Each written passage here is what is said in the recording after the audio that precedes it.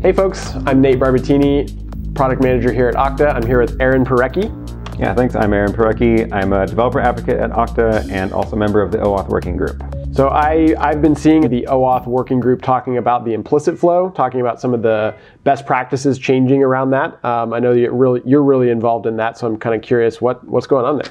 Yeah, sure thing. So I've been involved in the working group and part of the group that is working on the specific guidance around the implicit flow now and some of the changes around that. So it's something that's relatively recently been part of the discussions in the group, part of the last couple of meetings of the group, as well as like discussion on the mailing list, things like that. And what's the impetus for the discussion? What kicked it off? Like, is there somebody find a vulnerability in the implicit flow, or like why are we talking about this now? Yeah, sure. So there's no new vulnerability or anything. Like there's no significant event that even necessarily triggered this. It's more that the implicit flow has never really been secure from the beginning, and everybody kind of knew that. But at the time, we didn't really have any alternatives. So, think in like 2010, when mobile app platforms were brand new and single page apps were just starting to become a thing, right? And it's a long time ago. It's a long time ago. We kind of just take these things for granted now. Yeah. But at that time, in that ecosystem, browsers worked very differently. And we didn't have a lot of good tools available to browsers at the time to do things sort of properly, like the regular OAuth way. And because of that, people still wanted to do OAuth in a browser-based app in pure JavaScript.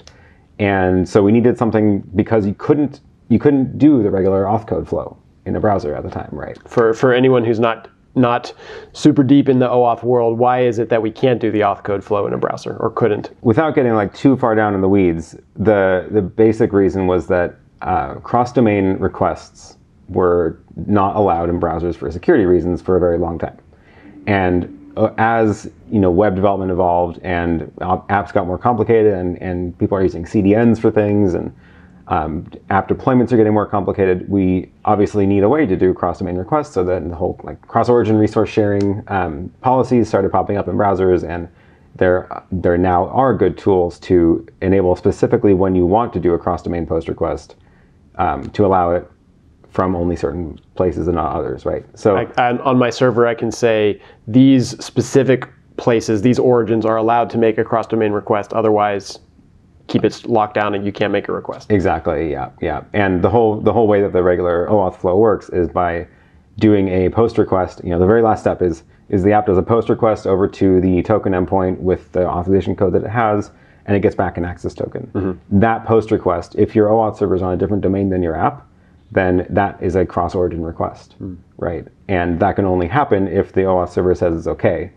And prior to the sort of new way browsers are working, that wasn't even possible in browsers. Got it. So way back then, we kind of said, well, if you want to do OAuth in a browser-based app, we'll kind of let you cheat around the system and you don't have to use a client secret. Mm-hmm. You're just going to do what we call the implicit flow, and you just use the client ID. Yeah, you just use the client ID, and more importantly, it returns the access token in the redirect from the authorization server and bypasses that entire second step. Right. So it looks simpler at the surface as well because there's fewer steps. Yeah, it seems more direct. Just for curiosity, why do we have that extra step? Why don't we just do the simpler route? Yeah, so the simpler route of just returning the access token, immediately in the redirect. The downside is that there's more ways that can sort of go wrong. Like the reason that a lot of the attacks happen and a lot of vulnerabilities happen is because there are a bunch of different ways that redirect step can fail. If you imagine that the whole way that captive Wi-Fi portals work, right? You're like, hey, I'm going to go to example.com, and then instead you get the captive login page. You're on boingerwireless2.com or something, right? Exactly. So when the access token is returned in that redirect step, it's if that's intercepted, it's basically just game over at that point, because in OAuth, an access token can just be used by anybody who has it. It's called a bearer token, right? Mm-hmm, mm-hmm. So if an attacker can steal the access token, they can then make API requests, and nobody would ever know that that is happening from an attacker. So we have this extra steps. The access token doesn't come back in the redirect. We get a code back, and then you have to make an additional request, a post request, to exchange the code for an access token. Yeah. I think what still confuses me and some people is that it seems like if you don't trust the network on the redirect, how come you trust the network on the post request? It seems like it still maybe has the same problem. Yeah, so it's subtle. As we all know with security, there is no such thing as 100% secure, right? Everything is about mitigating risk, and you're playing a numbers game. Cryptography is not perfectly secure. Cryptography is based on the idea that it is very hard to guess numbers. Right. Right? And we use large enough numbers where it is practically impossible, but it is still theoretically possible for someone to crack it. So the same thing is true here, right? Where you obviously can't solve everything, but you can eliminate the easy attacks. And one of the easiest attacks is stealing that redirect, because there's more ways to steal it than there are ways to intercept that post request. Right. So somebody could, even just logging of URIs that are going by, you could see if the access token is in the URI, in the query string or something, and somebody's just logging every request that goes through some gateway or something, they could even inadvertently capture the access token. Inadvertently, for sure. Another great example is browser extensions, because that is now code running into the browser that the app developer isn't even aware of. Which are probably allowed to see the address bar. Certainly. If you just click, sure, give it all permissions when you installed it. Absolutely be able to watch the URL and watch for stuff to appear there. Browsers now are more featureful, right? You can sign into your Google account in your Chrome browser, and now your web history is synced to Google, which now means if there's an access token in the URL, now the access token gets sent up to Google. Right. And then maybe back down to your other computers. Now there's multiple copies of it floating around, which are even more opportunities to steal it. Right. And that's all a very different threat profile than intercepting that post request that the browser makes. Gotcha. So coming back to what's changing, for a long time, the implicit flow is how we did OAuth in the browser. So what's changing? What's the new proposal on the table? So the implicit flow was created in a time where browsers worked differently and under constraints that are mostly no longer relevant. So the other main thing that has changed is browsers used to not be able to modify the path part of the URL in JavaScript without triggering a page reload. If you're building a single page app, you don't want the page to reload if you're modifying the address bar. Obviously, as soon as you finish the redirect, you want to remove the stuff from the query string, so you want JavaScript to clear that out. Now there's a fantastic API for it. It's Session History Management API. So we have all these tools available to us now, right, that actually enable us to do OAuth more securely in a browser, which was not true 10 years ago. So the landscape has just slowly evolved, and that is the main motivator for this new guidance, right? Which is that the implicit flow has always been I don't want to say hack, but less than ideal solution. And it's just there wasn't a good story to tell otherwise. Just like, well, right now, this is the best we can do. This is the best we can do right now, given the current constraints. 10 years later, tools have gotten better, ecosystem has changed, those constraints no longer apply. So all we needed to do was just reevaluate the spec and reevaluate, say like, hey, does this still make sense? And the answer now is no, it doesn't make sense anymore. So the other main thing that changed is sort of in parallel to this, the mobile app landscape has been evolving. A little bit of evolution of that since 2010, right? Just a little bit, yep. But interestingly, also in 2010, the spec was recommending the implicit flow for mobile apps because it wasn't obvious why, you couldn't use a secret in mobile apps. We knew that from the beginning. And if you can't use a secret, then the implicit flow was a natural way to not use a secret and do the OAuth flow. We call those public clients, right? Public clients where you can't guarantee that the secret would be kept safe. Exactly. Back in 2010, the implicit flow was recommended for mobile apps, but then very quickly that started changing and the Pixie extension was developed. So that was something that was created specifically for mobile apps as a better solution to doing OAuth on mobile.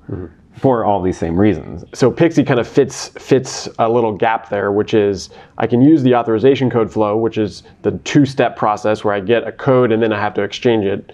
But normally that requires a secret. The way Pixie solves it is instead of using a pre-configured secret that's shared across all installs of the app, it makes up a new secret on the fly every time.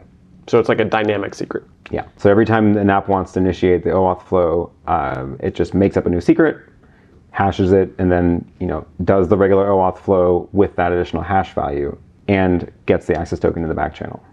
So the Pixie, can you call it a spec? The Pixie extension makes it possible to securely do the authorization code flow on a mobile device without a secret, but still ensure that someone else couldn't intercept the code or steal it from you or try to beat you to getting the access token from it or something. Yeah. And that's been the best practice recommendation in mobile for what, a couple of years now, right? Several years, yeah. The Pixie is an RFC. It's a separate RFC, so it's an extension to OAuth 2. It's been working for several years now. It's been in production a bunch of places. So it was created for mobile apps, but it turns out it's useful for any public client. Where you can't store a secret, but you still want to use the best flow, which is the authorization code flow. Yeah, exactly. So now what we're seeing is because browsers can make cross-domain post requests and because they can modify the address bar, they can now actually just use Pixie as written with no changes to the spec, no additional spec needed.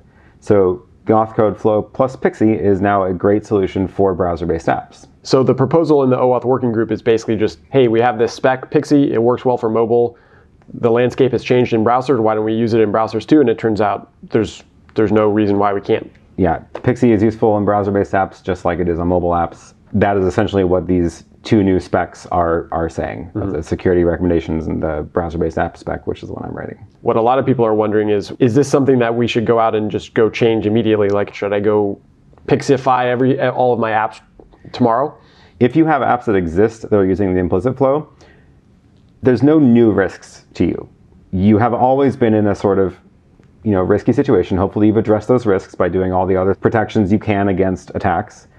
None of that has changed. So as long as you are doing things properly and have built a secure app and aren't using random third-party JavaScripts hosted on CDNs from questionable domains, then you're probably fine. No need to tear everything out and rip it out and start over. Eventually, yes, roll that into your sort of natural product lifecycle migration that you are going to be doing anyway. Building new apps, absolutely use Pixie going forward. Gotcha. So this isn't like a CVE found 0 day, need to go replace this immediately, but it's something to think about. Yeah, there's no CVE for this. There was no vulnerability found. So I guess coming at the question from a different way too, if I do switch to Pixie using the authorization code flow in my browser apps, does that mean that my browser app is just 100% secure? Like I don't have to worry about any other security? Is it rock solid? Yeah, good questions. This is one of the sort of unfortunate things about browser-based apps, which is that there isn't really a secure storage API in browsers, which means at the end of both the implicit flow and at the end of the auth code plus Pixie, the result is the same. You have an access token. And there isn't a good way to store that in a browser. There is not a secure way to store it. You can anywhere you put it is accessible to any other JavaScript on the page, which means it's accessible to browser extensions. And if you have third-party scripts on the page that you don't know what they're doing, they could also see that data. And Pixie versus auth code doesn't change that. What Pixie does solve is protecting that redirect step. So it is more secure, but it is not perfectly secure because again, there's no such thing as perfect security anyway. Until we have a secure API in browsers to store secrets that are only accessible to the single origin or whatever it is, that will always be the case. So there's another thing to keep in mind here, which is that this guidance is only really applicable to the situation where you have a pure JavaScript app served by a static web server. So think like hosting HTML on Amazon S3. I've got React loaded straight from my CDN or something. Exactly, yeah. That server, all it does is send a file to your browser, right? It can't do anything else. Even if you are using a single page app framework like React and Angular, it is often being hosted and served from a dynamic web server. A lot of times it might be like Spring Boot on the back end or ASP.NET or PHP powering like the API and then maybe like serving the files. Yeah, exactly. And in those cases, so you do the OAuth flow on the server, where the server is the thing that exchanges the auth code for the access token. And that lets you keep that on the server where you can securely store it, and then you just maintain a session to the browser. And that session cookie can be locked down because there are good APIs for session cookies, where you can limit them to not even be visible by JavaScript, for example, which means nobody can steal it. And that is the most secure way you can do it, right? Keep a single communication channel from your single page app to your server. All the OAuth is managed in the server, and that's where the access token lives, and that's the thing making API requests out to your APIs that your app needs to hit. Cool. So to recap here a little bit, the proposal that you're working on in the OAuth Working Group is basically plugging one of the gaps that Something could get stolen before, now can no longer get stolen. That's a like distinct improvement in this overall security of your browser-based application. Yeah, but it is worth pointing out that plugging that gap still leaves plenty of other gaps. Like browsers are really leaky, browsers are really insecure. Yeah. What are some of the other things that people should be thinking about to keep browser-based apps secure? But it's things like, make sure you know exactly what code's running on the page. Don't just load random JavaScripts from CDNs that you don't know. Definitely use HTTPS. Like none of this is secure without HTTPS.